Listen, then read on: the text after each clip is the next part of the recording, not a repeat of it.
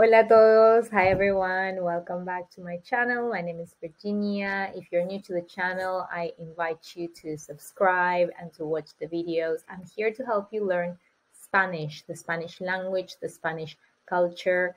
I am from Argentina, but I try to use a neutral language, a neutral accent. So this is a course that I'm sharing with you. I've created all these slides for all the different levels, but we will go in order because I noticed that, when you want to study online, all the classes, you don't know what comes first, what comes next.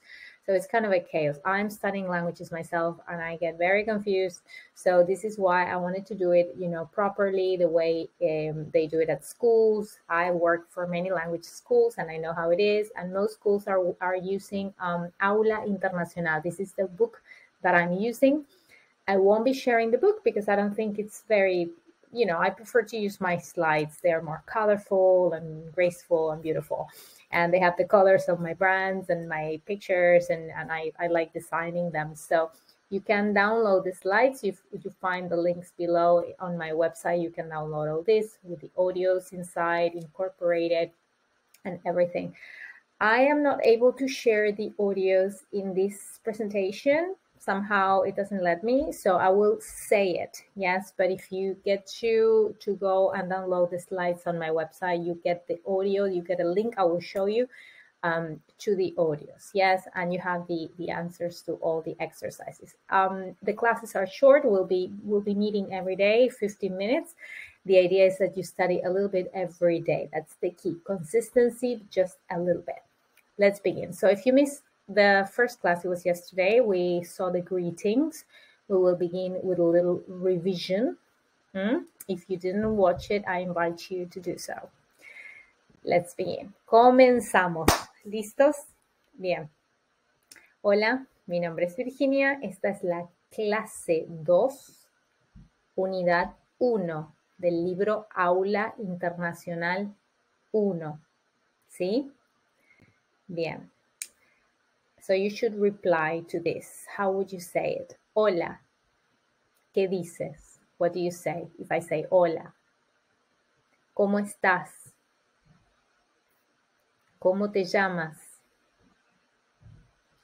Hasta pronto. De nuevo. Hola. You should say something here. ¿Cómo estás? ¿Cómo te llamas? Hasta pronto. Let's check. Corregimos. Ahora respuestas, ¿sí? These are suggested answers. It shouldn't be exactly the same. I mean, it doesn't have to be. Hola, hola. ¿Qué tal? ¿Cómo estás? Bien, gracias. ¿Cómo te llamas? Soy Ana. Me llamo Ana. Hasta pronto. Adiós. Hasta luego. Ciao. You don't need to say all of these greetings. You can just say adiós, or you can say ciao, or you can say hasta luego. ¿Sí? Again, I recommend you watch the lessons in order. So if you miss some of them, I suggest you go back. Bueno, vamos a comenzar con el tema de hoy. As this is a very basic level, I will speak a little bit of English, but the idea is that you start getting used to the Spanish sounds, ¿sí? Entonces, vamos a comenzar con la clase de hoy. Presentarnos en español. ¿Qué significa presentarnos? Por ejemplo, hola, soy Virginia, soy argentina y soy profesora de español. ¿Sí? That is to introduce ourselves. To introduce ourselves, we need to learn a little bit the nationalities and the jobs, and that's what we'll be, and the alphabet and a few more things. So that's what we'll see today. Estudiantes de español. We have a mini reading here. I will read it aloud and I suggest that you repeat after me and you try to read aloud. Me llamo Kate. Soy inglesa. Soy empresaria. Tengo una tienda de ropa. It doesn't matter if you don't understand all the words, try to use pictures. I will try not to translate so much. Kate es empresaria. Yo soy empresaria, ¿sí? Tengo una escuela de español. Tengo una tienda de ropa, Kate. Vamos con Ana. Me llamo Ana. Soy estadounidense. Significa de Estados Unidos. Y soy estudiante de arquitectura. Arquitectura, las casas, los edificios, ¿sí? Hola, soy Raúl. Soy brasileño, de Brasil. Y trabajo de cocinero, de chef, cocinero, como en la foto. Me llamo Frida. Soy sueca, de Suecia. Y trabajo en una agencia de viajes. Hola, mi nombre es Arnaud. Soy francés y soy profesor de francés. Hola, soy Wang. Soy chino de Beijing y soy periodista. Eso en la foto es periodista. Por ejemplo, para la BBC. Bien. Si no entendemos alguna palabra, probablemente no entienden empresaria. Empresaria es businesswoman o businessman, empresario.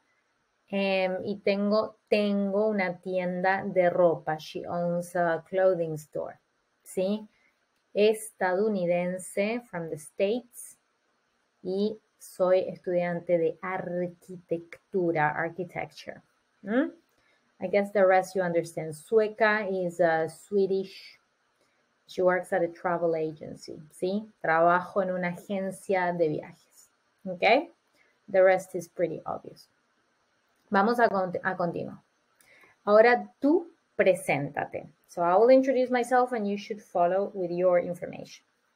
Hola, me llamo Virginia. Soy argentina y soy profesora de español. ¿Y tú?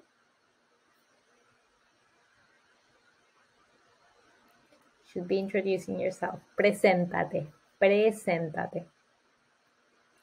Hola, me llamo John, Richard, Kate. Soy inglés, inglesa, francés, italiano. Y soy arquitecto, ingeniero, profesora, etc. Bien. This course is completely free and it's very useful for you to repeat after me and to listen to me and try to follow my explanations and everything. But just for the record, it is very important that you practice speaking too. This is why in the links below you can find my programs and the different conversation groups and the different private classes and group classes that we have so that you can practice speaking. That basically is one of the most, it's not the most important skill because I believe that all the skills are equally important: reading, writing, speaking, and listening. But speaking is probably the most important one because when you travel abroad, you need to speak.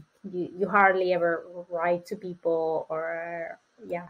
So listen and speaking is pretty useful when you're traveling, when you're in the streets.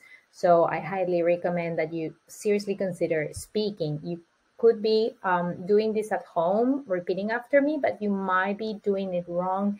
So this is why I recommend that you consider joining some classes, yes? Bien, vamos con el abecedario. Abecedario. El abecedario sirve para deletrear, for spelling, spelling your name, y pronunciar correctamente. It also helps the pronunciation. Hay diferencias en pronunciación entre España y América Latina, ¿sí? Diferencias del acento y pronunciación entre España y América Latina. Vamos a ir letra por letra. I also have a video about the alphabet. I'll leave it here. I'll leave the link or below, and you can watch that video too. A. Vamos, repetimos. A. B. B. C. In Spain, they say C. C or C. Whatever's easier for you. D. D. E. F. G. H. I. J.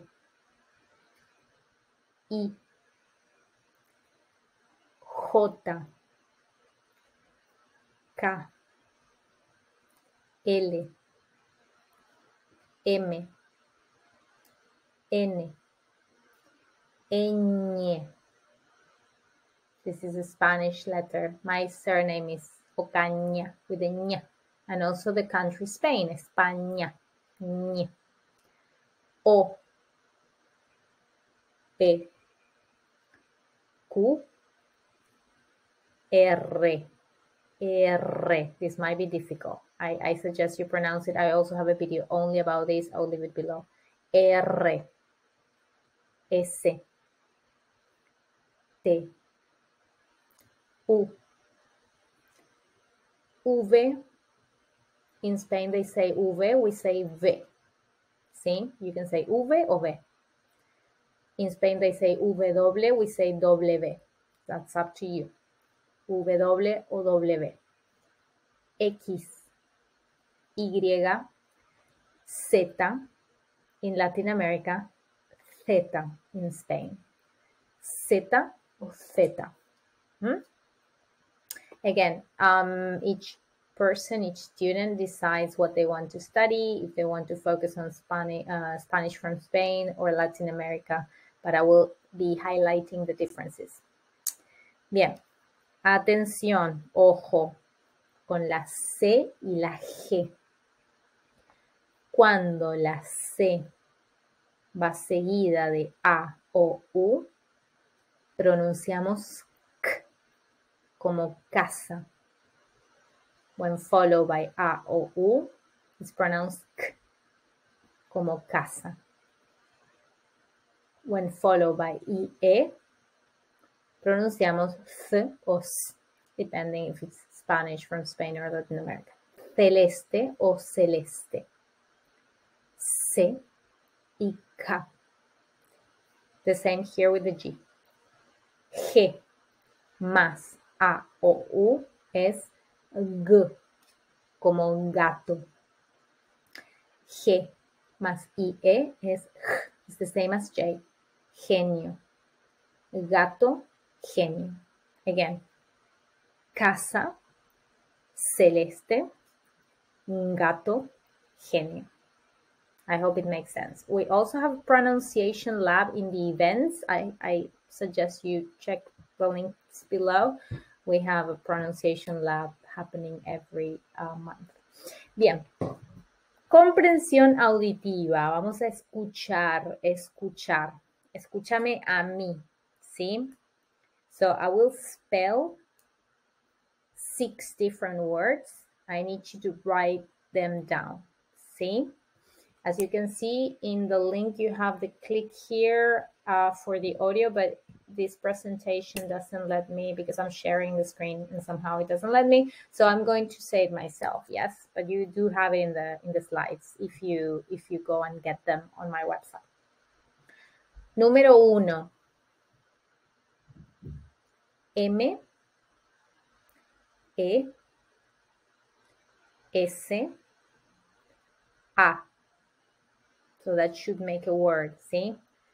M, E, S, A. Número 2. S, I, L, L, A. Repito, 2. S, I, L, L, A. Número 3. C, H, E, F. Repito, C, H, E, F. Número 4. B, R, A, S, I, L, E, Ñ, O. Repito, B, R, A, S, I, L, E, Ñ, O. Número 5. E, M, P, R, E, S, A, R, I, A. Número 5. I repeat. E, M, P, R, E, S, A, R, I, A. All these words you know, we've seen them in the previous lesson and in this lesson, so they should ring a bell. Número 6. M, O, C, H, I, L, A. Repito. M, O, C, H, I, L, A.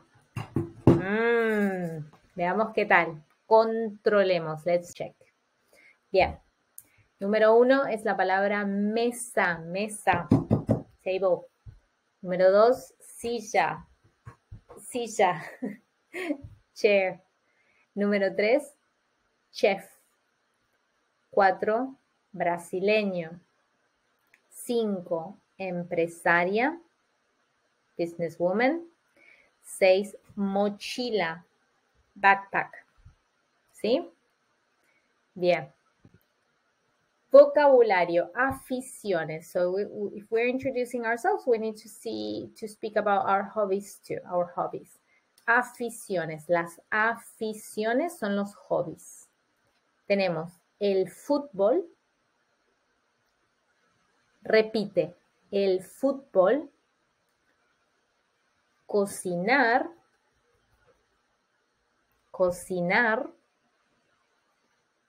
Ver la tele. Ver la tele. Ir al gimnasio. Ir al gimnasio.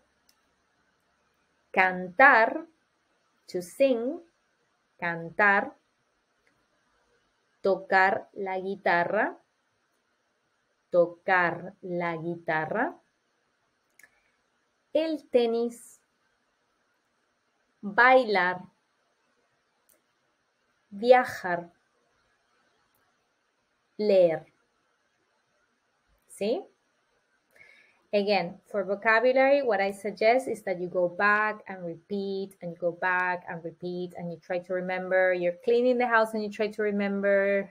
You see the TV and you say, how do I say to watch the TV, and try to remember. That's what I do when I'm studying. I'm studying Russian, and I try to do that every day. Go through the vocabulary. Las aficiones. Acá tenemos ejemplo en contexto. ¿Sí? So we will have examples in a context, in phrases. Por ejemplo, ver La Casa de Papel en Netflix. ¿Sí? O leer libros de Isabel Allende o de Shakespeare.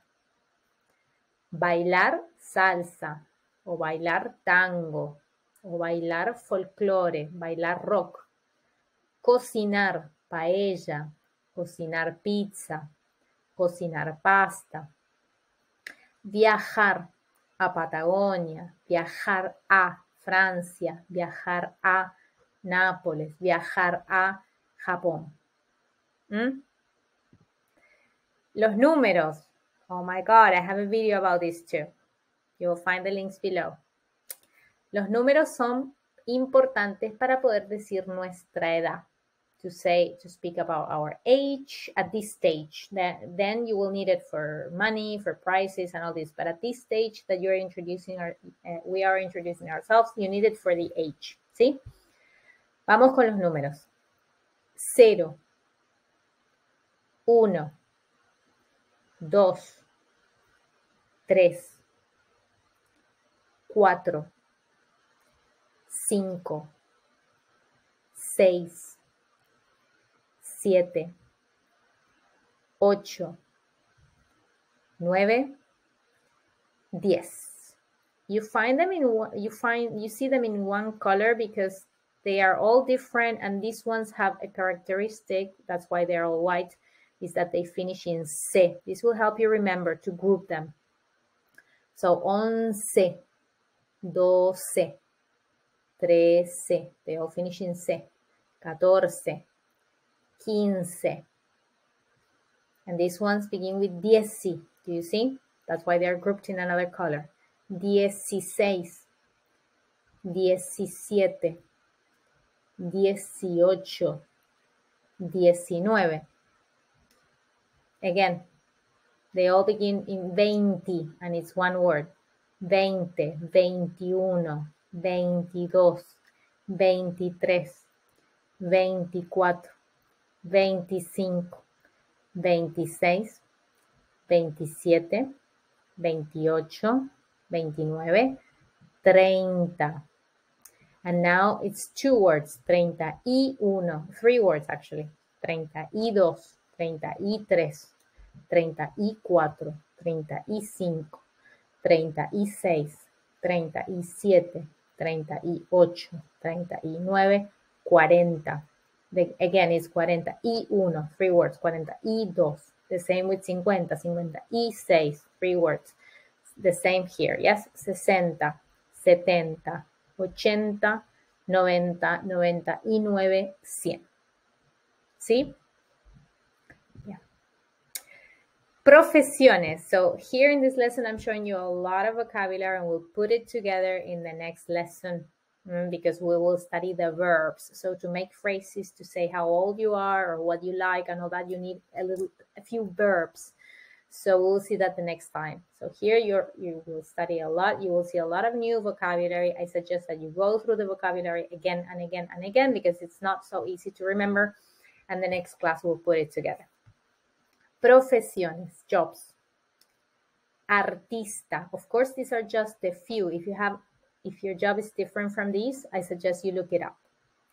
Or you ask me in the comments. Artista. Enfermero o enfermera o enfermero. Femenino, masculino. Nurse. Camarero, camarera. Masculino, femenino. Ingeniero, masculino.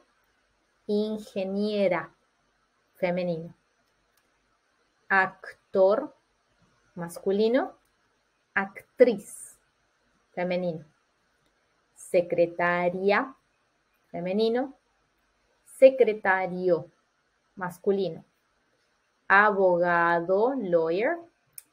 Abogada.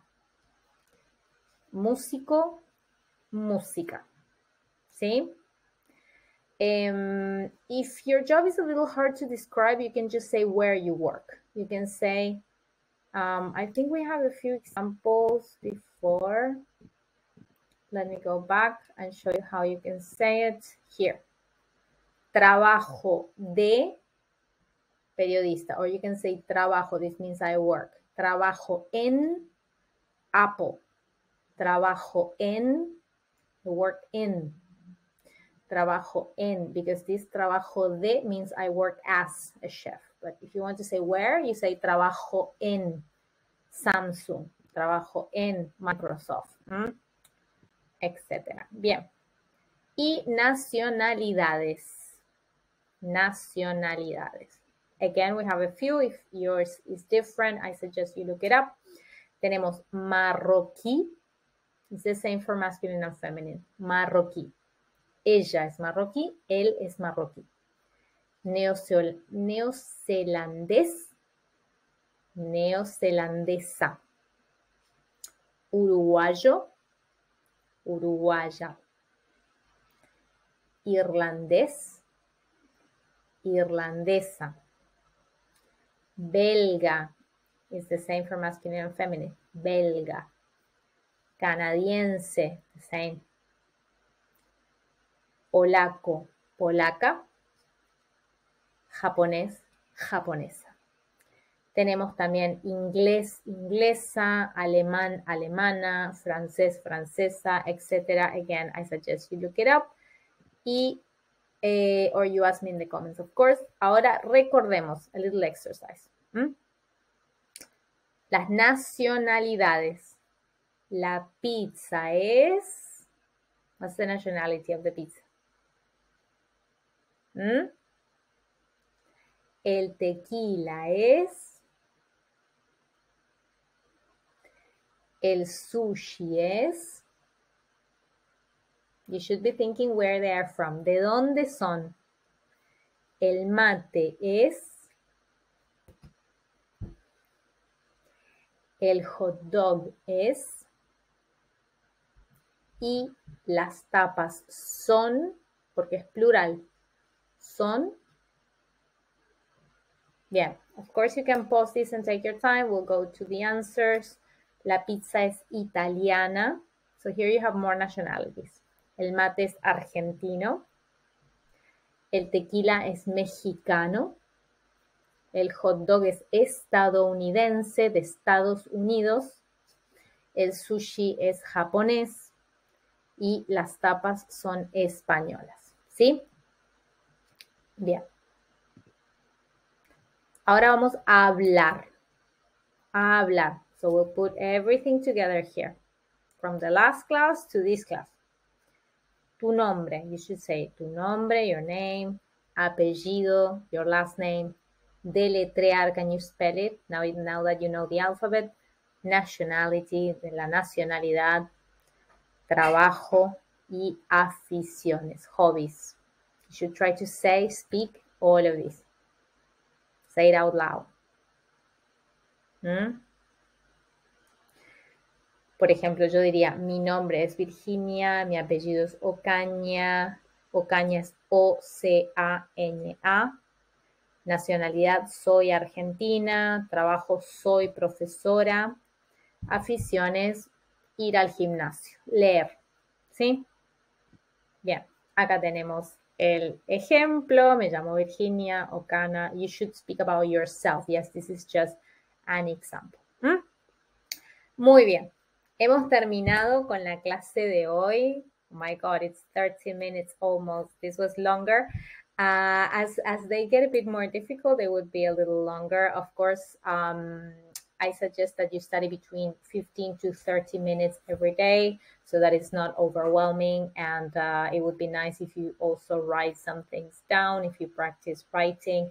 You have all the links below, and I will see you the next class. We will put everything together and we will learn our first verbs. ¿Sí? Vamos a aprender un poquito los verbos. Vamos a poner todo junto y vamos a hablar mucho más. ¿Bien? Cualquier duda, lo dejamos abajo. Muchísimas gracias. Gracias. Nos vemos la próxima clase. Chao, chao.